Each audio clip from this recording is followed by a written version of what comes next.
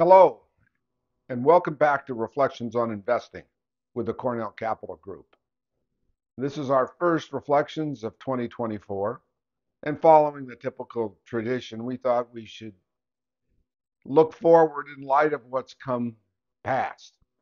And we don't like to do that on a yearly basis. We think on a yearly basis, there's just too much noise in stock prices. Sentiment and psychology can have such an impact that analytical valuation, which we focus on here at the Cornell Capital Group, tends to get lost in the noise. But over longer periods of time, say a decade, valuation comes to the fore. So what we're going to forecast is not the average return for next year or the expected return for next year, but for the next decade. And we're going to follow Jordan Brooks of AQR, the hedge fund, who's written a paper on this. We're going to follow his approach. And what he looks at is what's called the excess of cash stock return. In other words, what do stock returns over cash? And the two sides of that equation are the real return on common stocks minus the real return on cash. So that's what we're going to be looking at.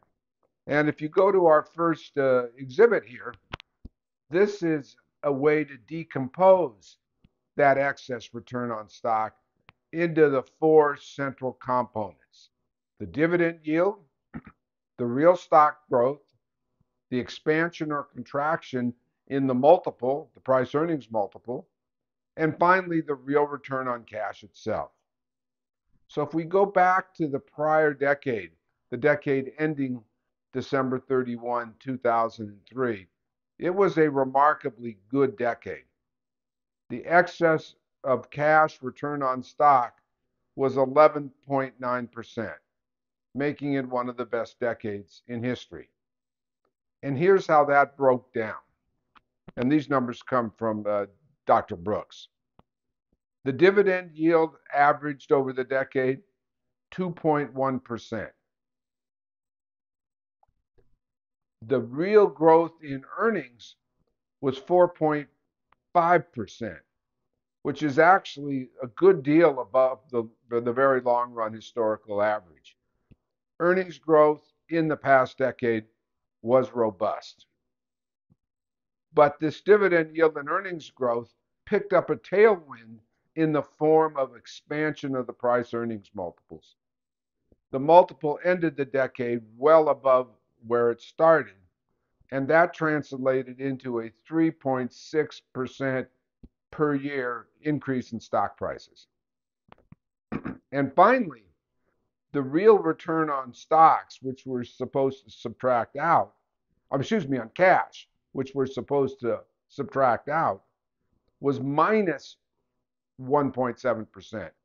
In other words, cash instruments like treasury bills and commercial paper had a negative return after adjusting for inflation. So we're subtracting a number that is negative. Two negatives make a positive, and the negative return on cash balances translated into a 1.7% addition to the excess of cash returns on stock. You add all of these up and you get a decade with the 11.9% excess return. So the question is, what do we think going forward is a reasonable projection for the excess return? And that's what's shown on our second chart here. First, the dividend yield. It's 1.5% as opposed to an average of 2.1% from the prior decade because we're starting from a higher level of stock prices. Remember, the dividend yield is the dividends paid divided by the stock price. If stock prices start high, dividend yields are lower. For the real earnings growth, we take 2.9%, which is about average long term. And we see no reason to believe that the next decade is going to be extraordinarily good or bad. So we'll stick with the average of 2.9%. What about the earnings multiple? We use 0.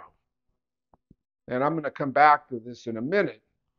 But the earnings multiple is not something you can expect to keep growing and growing and growing. Eventually, it's got to stop. We think it's going to stop this next decade. So we put in 0 for the effect of the earnings multiple expansion. And finally, the negative real interest rates of the last decade no longer seem to apply. As Howard Marks has noted in his recent memos, the last decade was characterized by extraordinarily low interest rates, something that we cannot expect to continue. The Federal Reserve projects inflation of about 2% going forward and short-term cash interest rates of 2.5%. That translates into about a 0.5% real return on cash, and that's what we'll use. So if you add all these up, you get 3.9% per year, which is the Cornell Capital Group's expectation for stocks as a whole during the next decade.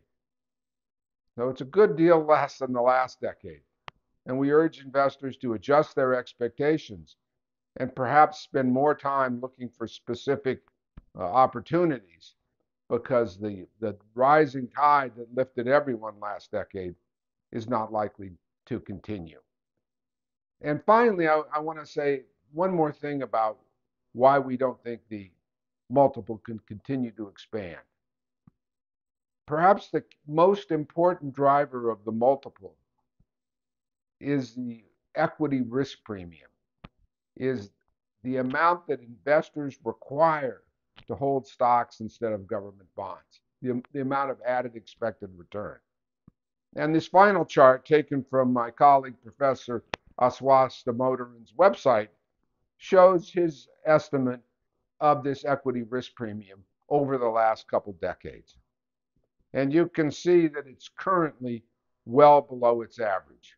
If it were to return to its average, that would likely lead to a contraction of the multiples, further reducing the expected return below 3.9%. But to be fair and conservative, we just assume no more expansion, no contraction. So we wish you a happy new year, but we hope you temper it with reason, because the forces that have been driving stocks ever higher in the last decade, in our view, have become exhausted, and the next decade ahead will be more trying. This has been Reflections on Investing with the Cornell Capital Group. Thanks for joining us.